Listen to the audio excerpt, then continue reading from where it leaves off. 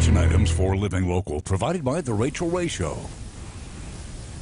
Welcome back. We're inside our Louisiana Home Center kitchen, and if you're looking for the perfect place for a date night where you can not only be comfortable in a relaxed atmosphere, but at the same time be able to enjoy some delicious fine dining, we found just a place for any special occasion. So we have in our kitchen today Benchmark American Brasserie chef and owner Becky Williams. These guys are making a big splash in the Arklatex with their own local twist of French American cuisine, and they're here to give us a little taste of their delicious menu, and I'm so excited. All I can see is that dessert in the corner, but I'm going to ignore that for now. Becky and Ashley, thank you guys so much for being with us today. Well, thank y'all for having us. Yeah, we're so excited. So what are we going to be working on today? Tell me what we're going to be cooking up. We're going to be working on one of our small plates, which is a sauteed kind of pan dish that we do with shrimp called the shrimp and gnocchi. Okay. We do a very traditional potato gnocchi and we add basil to it. And then we kind of put a French twist on it by sauteing it up. Okay, so well that sounds delicious. So let's get started because I cannot wait to try it. So what are we going to do first? I'm going to have Ashley get started over here. We're going to put a little oil in the pan to start with. Okay. And basically what we have here and what we're doing is just a quick pan sauce. This is something you can do at home that's really easy if you have gnocchi. If you don't want to make your gnocchi, it goes really good with store-bought gnocchi. Just follow the instructions on cooking the gnocchi, let it chill, and then we'll show you how we get started. Okay. She's going to start with adding the mushrooms and the tomatoes. Those are important to cook down and actually add flavor to the sauce. Give it a little toss up there. Then she's going to put the gnocchi in here, and this is where we say sauteing it. Most people will cook the gnocchi and then add a sauce to it, very Italian. It's where most French people will saute it up and then cook it in the sauce, so it gives it kind of a richer texture to the gnocchi and adds a little different twist on it. So while we're sauteing the gnocchi up here, we just saute all this up till it gets nice and warm.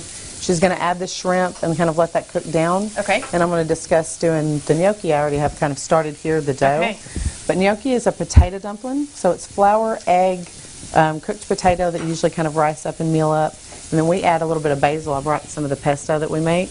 We add a little bit of this, and so it gives it a good basil twist. Yeah, okay. If you don't have basil gnocchi, you can just put some fresh basil in the pan. It'll work out perfectly. Okay, so while she's doing that, we're going to do this. We're going to go over a little bit of gnocchi for you. So I'm going to just kind of show people the more difficult part. Okay. When you make it, you put everything in the bowl, you toss it up, and you knead it into like a dough ball. Very traditional of doing pie crust or any kind of traditional dough. But the more difficult step comes when rolling it out. So you're just going to kind of make a shape like this. Make sure you have plenty of flour so that you don't stick. Lay the flour out. Then you're going to cut it into little sections. So with these little sections, you just kind of roll it out with your hands.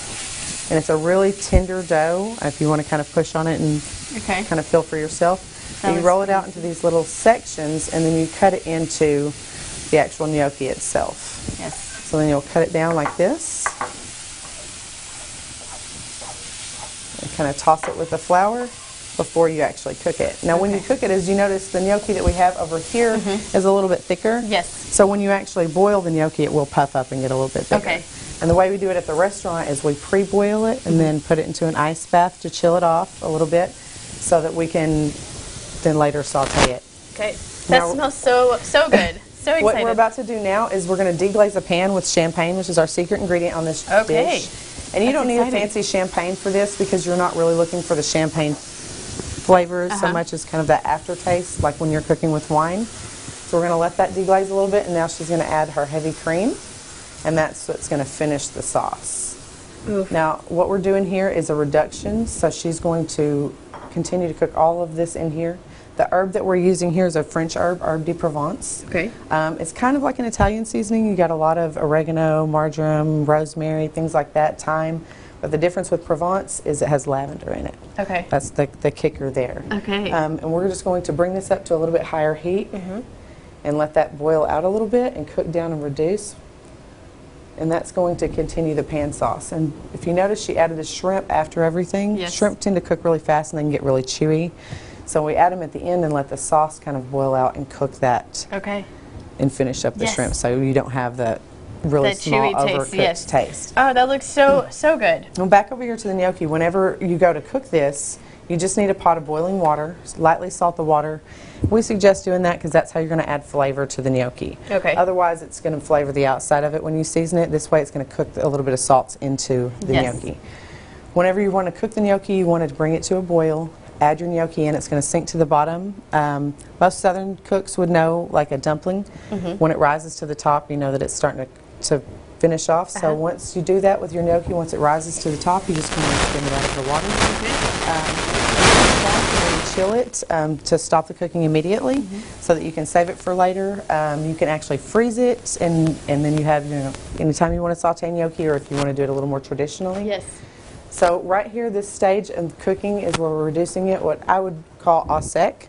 So we're going to reduce most of the liquid down out of it to just leave like a light pan sauce. Well, that looks so good, and we're going to finish up things here. We're going to tell you what you're going to pair it with. We got a bottle of wine and a delicious dessert, but for now we're going to send it back over to Josh for one more look at our forecast, and we'll be right back. Yeah, I like what you guys are cooking up a lot better than what we have cooked up in the weather department here. Again, flash flood watch in effect till tomorrow evening, looking at the potential for some severe weather as we go through the overnight hours as well. And there may be some heavy rain here. You can see we do have some 3 to 5 inch amounts on top of what has already fallen here. So potential flash flooding through the remainder of the week here, and the lakes and rivers probably going to rise as well. Again, severe weather threat likely after sunset tonight, continuing through tomorrow morning, and may see a few additional strong storms tomorrow. Rain continues Friday, early Saturday. We get one break from the rain on Sunday because the rainfall's coming back next Monday, Tuesday, and Wednesday as well. Kind of a messy pattern here for the next 7 to 10 days. Back to Fernanda in the kitchen. Thank you, Josh. Thank you guys so much for hanging out. I know where I'm going for dinner. You want to visit Benchmark American Brasserie. This is absolutely delicious, and we're about to try it right now. Make sure you tune in to Living Local. We're going to see you tomorrow.